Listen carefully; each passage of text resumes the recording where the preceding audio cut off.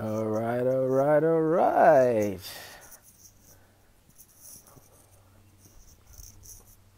What's happening? What's happening? We just started this live right now. There we go. All right. Looky look. How's it going, my man? It looks like Annette is there too. How's everybody doing?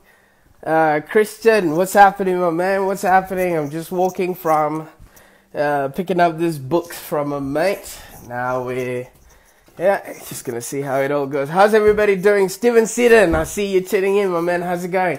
Scotty Woodrow, what's happening, boss?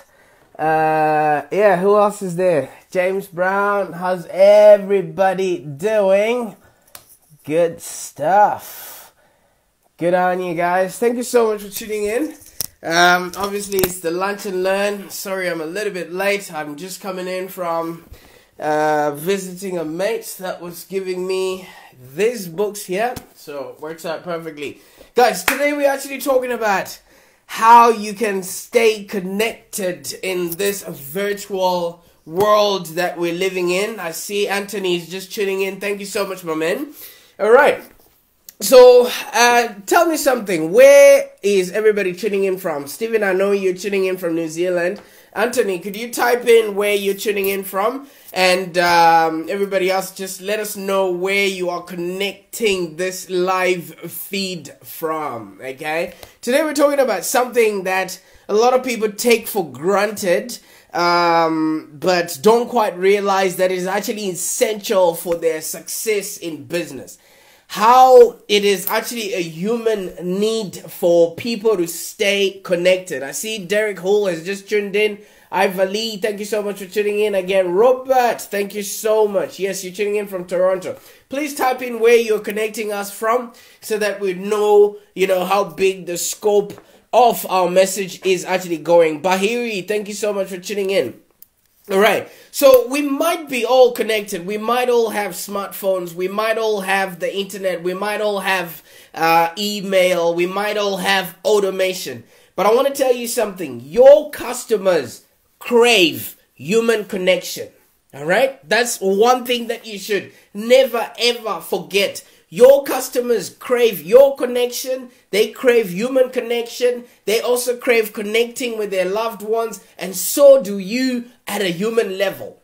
All right? So at the end of the day, have you ever noticed that kids that grow up in a dysfunctional home, they never amount to a whole lot in society? Have you ever noticed that, animals that are separated from their mothers or their other animals at birth, they never function normally, yeah? Or people or kids or things like that. All right. So we constantly need to be connected to people. We constantly need to connect on a human level to other human beings. No matter how technologically advanced we might think we are, no matter how, automated we might think our businesses are, working in a digital world can be very lonely. And that's one thing that is the detriment to a lot of businesses. Because you're lonely, you don't have anyone to bounce off ideas off of, you don't have anyone to, motivate you, you don't have anyone to, keep you on top of your game. Alright? So much of our work has become virtual, do you know what I mean? And it's easy to miss out when the connection is actually needed and how a face-to-face collaboration with somebody can actually make your job look better than it is right now or your business grow. All right.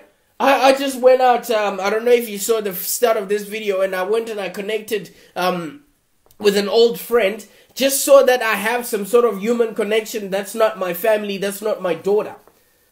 I think as entrepreneurs, I think we really, really need that. And in as much as we might think that working from a home office or working in a virtual environment, like, first of all, I've had my business for the past, say, 5 years or so, you know what I mean? And I have to really say, there's some kind of isolation that you start feeling as a business person. I see Vance Banda has just tuned in. Thank you so much for tuning in, buddy. All right? There's some sort of isolation that you start feeling, because at the core of us as human beings, we are brought up as societal beings. We, in as much as we want to think we are civilized, we have wanted to separate ourselves from each other. And the more we want to separate ourselves from each other, the more disaster happens. That's the reason why people go on a rampage and start hurting other people. You know why? Because they are seeking attention from other human beings. Now, can you imagine what it would do to you if you are actually connected to people that are on their way, people that are actually doing stuff or doing the things that you want to be doing in your business or have the results that you crave for? Tom Boyd, thank you so much for tuning in, my man. Thank you so much. And Tom Kuzma, thank you so much for tuning in as well. All right? You know, I went on to, yes, Montree, thank you so much for tuning in as well from New Zealand. You know, most of the time, most of my clients, I don't even get to meet them. Most of my clients, I don't even know what their voices sound like, because we just communicate over email. But can you imagine how many things can be misheard or misconstrued in communication just because it's over text? How many relationships have broken down, you know, between men and women just because some text was taken out of proportion? Can you imagine how many people are failing to conduct business with you just because of a typo on your website? Things like that may be happening. How many times do you see somebody typing a statement and it's grammatically wrong, and then you automatically don't even want to have a bar of them or even hear about them? So we really have to rely on our human skill of connecting with other individuals. And those people that are smarter than me have even mentioned that, you are an average of the 5 people that you hang around with. Sometimes those 5 people, sometimes it's not just 5 virtual people. It really has to be 5 people that you talk to, 5 people that you communicate with on a consistent basis. How many people can you actually count on right now, if anything goes wrong with your business, that you can pick up the phone and you can call and say, hey Jimmy, hey Sally, hey Joanne, hey Tom, hey Lucy, hey Robert, can you help me with some advice? I don't think a lot of us have that. And that's the reason why our businesses sometimes fail, because we don't have, like what Scott says, an inner circle. Humans, no matter how advanced or no matter how technologically advanced we think we are, the only difference between you and a caveman is the car that you drive. Do you know what I mean?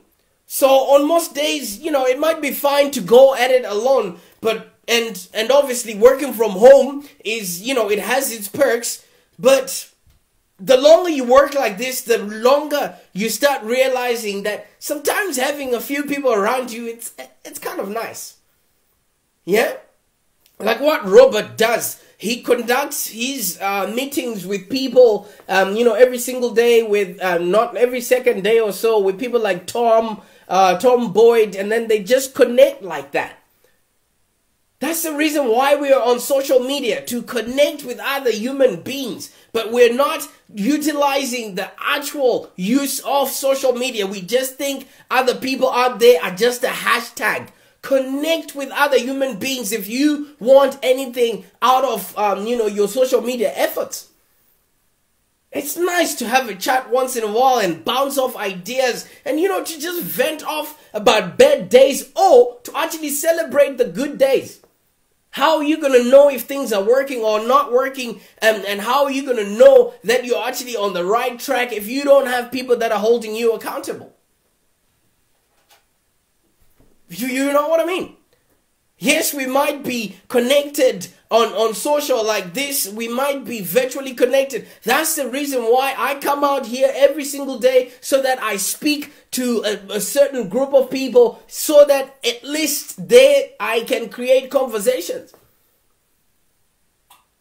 Robert says there's a meeting ongoing right now, which I ducked out to get on there. Robert, I like your tenacity in this, man. It's fantastic. At the end of the day, the more social we get, the more social skills you actually start having. Do you know people can actually not do a deal with you just because of your handshake? Have you ever known or have you ever heard of people not doing a deal because of the way you speak or the way you say your words? Personal and social skills are truly a skill. You gotta keep practicing them. You won't get them just sitting, on your computer or sitting on your phone. You've got to keep practicing social skills. Do you know what I mean? Yes, and Stephen says, good man prosper. Thank you so much. And what doesn't get practiced gets rusty. I know for sure a lot of business deals, maybe a few couple of $1,000 deals are done online. But when people really want to make real money, it's always offline. Yeah? When people want to make real transactions, it's phone calls, it's always offline. You actually have to talk to a human. It's not machine operated for transactions above $5,000. Unless you just want to play small, then that's fine. But if you really want to go into the real money, you've got to start practicing your social skills.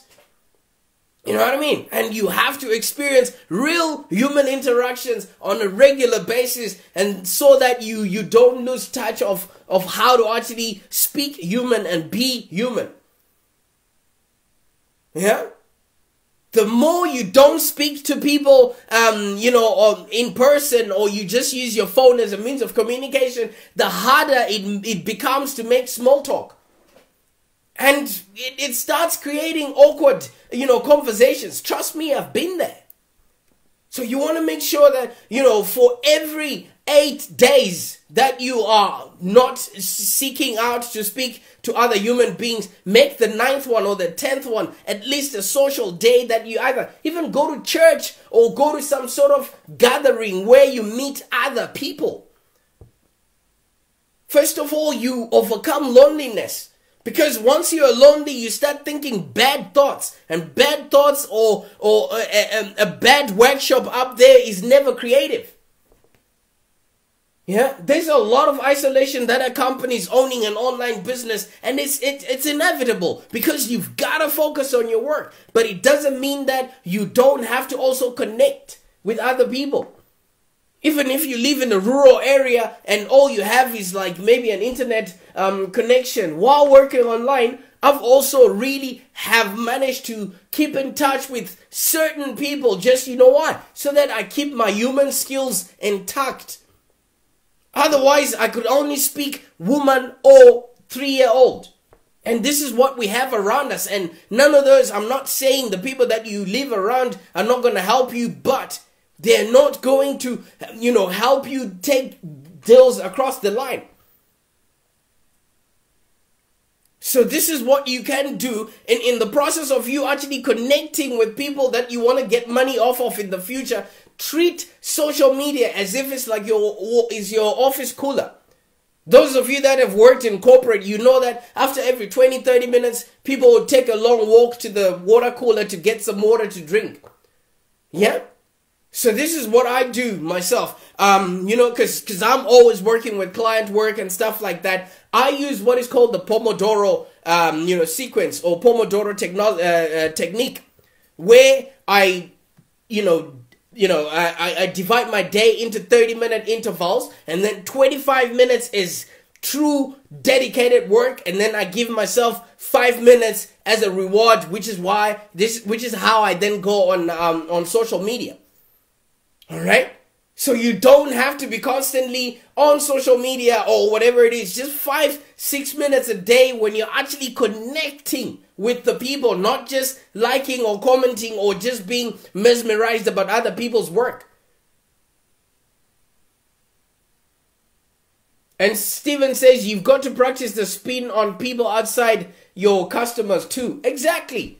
You have to constantly be talking to people because money is actually derived from other human beings. Not from the systems, not from Facebook, not from, whatever tricks or methods you think it's coming from. Money doesn't come online. Money comes from other humans that are on the other side of the screen. So if you cannot speak to those other humans, how do you expect them to then pay you?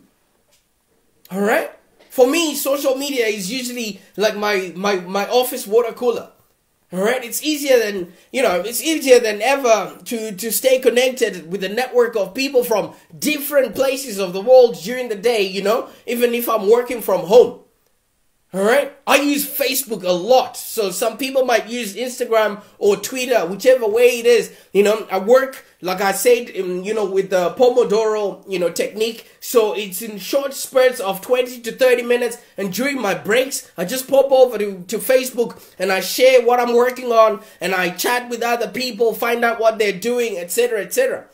So if Facebook is not your thing, you could do something similar with another platform like LinkedIn or Twitter or something like that, or even a forum or a message board. You just gotta, consistently be updated with what other humans are actually doing. And it might sound like it's an oxymoron, but you actually really need it so that you're not lonely and you're creative. But I'm not saying you should sit there and just consume other people's content. So it does take an intelligent person to actually understand what I'm trying to say today. All right? Steven says they want instant response nowadays. Days of emails, it's like slow mail. Yeah, definitely, man. So no matter where you choose to chat, whether it's email or whether it's on Facebook, etc., etc., the secret is to make sure it's a very useful and tactical way to spend your time. You actually have to participate in the conversations. All right? So many people have, accounts in different platforms. So many people have accounts on Facebook, etc., etc., but they just lurk in the shadows and they rarely even chime in. That's not the effective use I'm talking about of your time. That's not the way I'm talking about. And Robert says, I would wither and die without the internet. Yeah, those people that are not contributing in conversations, they sometimes, just overthink the commenting and then they end up just consuming a lot of content and never add to the conversation. All right? So don't be a lurker. Participate, connect with people. You want to talk to people. You want to be there. Be open to sharing what's happening with you, what's actually working. Because in my experience, it's pretty simple to actually get clients when they know you've got value to offer than when you've got none to offer. And that's a new way to make friends. That's how I have gotten to have a lot of you guys in my friends list, because you know what? I reached out and we communicated. Do you know what I mean? So, people need to get an inside look of what it is you're working on every single day. Give them that opportunity using your social media. One other thing that I also do these days is having what I call virtual coffee dates. When I actually meet people in person, not just their avatar or the representative they want me to see on their Facebook. I actually have a coffee date with them on Zoom. Yeah? Those are my favorite way of actually staying connected with people without even leaving the office. I schedule maybe a 30 to 45 Zoom chat with people just to get to know them better. No one is selling anything there, but just getting to know people. Because you know what? People buy from those that they know, like, and trust. All right? So if you regularly interact with people like that and people that you've probably met online, you get to know them. They get to know you too. And there's usually no real agenda with calls like this, my virtual coffee dates. And if you want to get on a virtual coffee date with me, just type in the word coffee. I'll send you a link so that we can actually have a virtual coffee date and just talk about life and what's happening in yours, etc., etc. It's just literally meeting somebody in a cafeteria, but in the comfort of my own home. So we just talk about what's working right now, what they're doing, what sucks, and many other, specific questions anybody might have for each other. What actually do you do, etc., without trying to sell anyone anything. Do you know what? I actually find that it works half the time. I've made so many other deals after that. You know why? Because people just really need to connect with other human beings. You have no idea. Yeah? And sometimes, you could just now make them a regular check-in. Some people might be going through a lot and they can't even tell the people around them. So if you can be the person that they can, trust with whatever is happening, be that person. Because normally I try and deliberate and schedule these calls maybe 1 to 3 or 4 a month. Do you know what I mean? And if I don't, I usually fill out that time with some sort of activity where I'm interviewing other people for the Online Prosperity Show. You really gotta continuously connect with people. How are people going to know what you do if you're not reaching out? Yes, how are people going to trust you? How are people going to actually know what it is that you do? Because your website, nobody goes there anymore. Trust me, unless you're paying thousands and thousands of money to Google and for people to go to your website, nobody cares these days unless you show them that you actually care about them too. So if you're ever going to do, a virtual coffee date, just think of things in mind, prepare for the first call. One thing that you've got to do is just become a very good listener, because people like being heard. And if you can be a sounding board for other people, you will also find out what actually is their problem and see if any of your solutions can help them. And be also open to sharing. Do you know what I mean? So on that coffee date, just make sure you've got maybe a couple of questions prepared so there's not that awkward, lag in the conversation. And obviously just make sure you've got a pen and paper ready just to jot down what is their biggest problem and figure out if you cannot create something to help other people. Because if somebody has a problem, that means 2 or 3 or 4 other people in the market have the same problem too. Yeah? But just remember, these virtual calls, coffee dates, they're not a sales opportunity. Don't be always having the scarcity mindset of thinking that every person that agrees to meet with you wants to go, wants to buy your stuff. All right? So you want to just make sure that, don't go in thinking that you're going to find a new referral from them, or you're going to put out a sales pitch. People like buying stuff, but they don't like being sold to.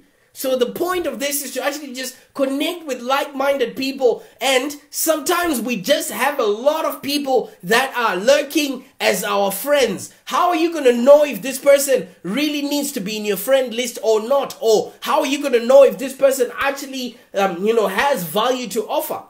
These days, it's not about numbers. It's not about, vanity that, I have 3,000 friends or whatever it is. 3,000 friends of which you can't even call any one of them. Then what good are they? Start creating ways and start trying to meet with all these people to just find out, do they actually have the value that they perpetrate, that they have, or what can you collaborate and create together? Anything else that comes as a result of these chats is an extra perk. Do you know what I mean? These days, you got to be making sure you're creating a whole lot, and giving a lot of value. Even if you're not being paid for it, it will come, somehow. And Janice, thank you so much for tuning in. And Nicole, thank you so much for tuning in. One other way of, creating this, connecting with other people is to host your own meetups. I don't know if you know that website, meetup.com or something like that. Create your own meetups or start your own groups on Facebook.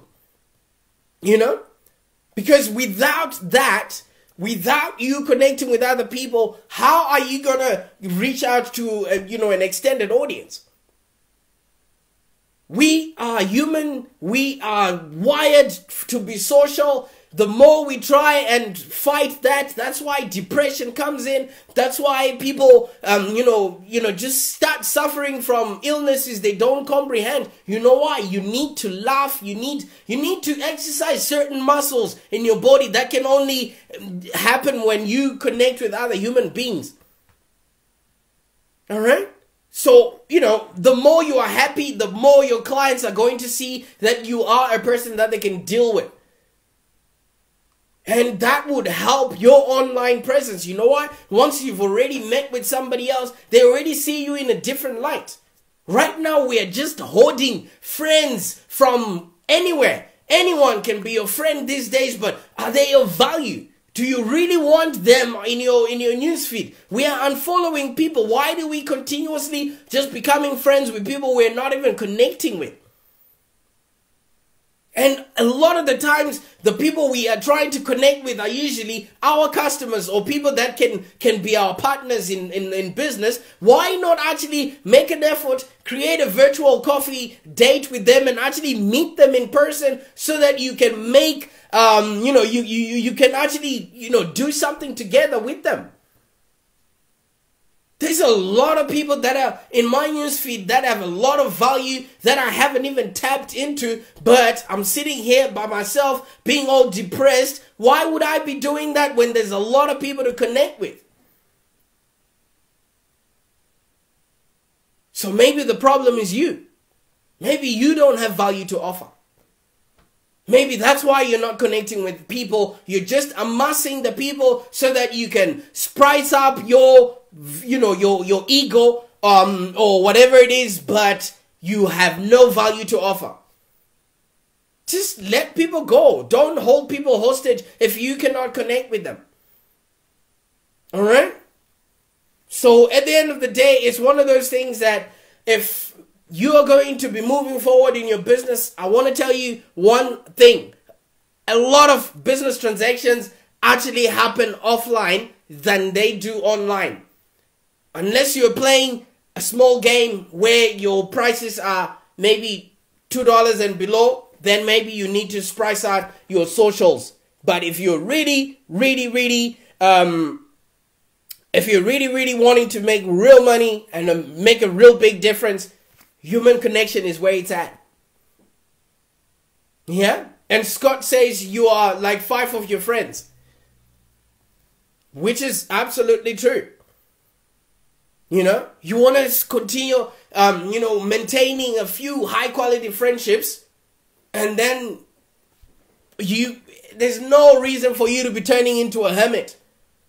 And, you start resenting your internet-based business because you are not physically connecting to the people that you think you're going to be taking money off of. Just go ahead and give it a try. All those people that are in your newsfeed, some of them you don't even care about. So why bother? Why are you holding them hostage? Connect with them, find out what value they have, send a couple of people, 5 people, a message every single day just to find out what it is they do and why you should stay connected. You will notice that sometimes some people have so much value, have the missing part that you're looking for in your business for you to get to the next level.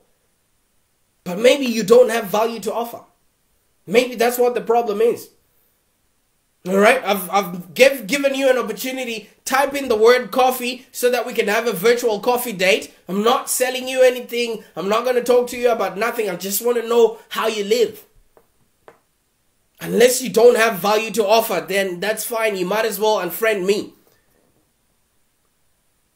All right, we really need to start connecting with the people that we're going to be, relating to, and the people that we're going to be serving. Unless you don't have value. Yeah? So, you should actually stay connected in real life, even though you're working URL. Alright? In the meantime, I hope you're going to have a fantastic day. And yeah, let's stay connected. Type in the word coffee. I'll send you a link so that we can have a virtual coffee date. Alright? Get a meeting. Find out what you're doing. You can also find out what I'm doing. If you don't have value, please unfriend me right this second. Because I'm coming after you. Alright? In the meantime, enjoy the rest of your day. Bye for now.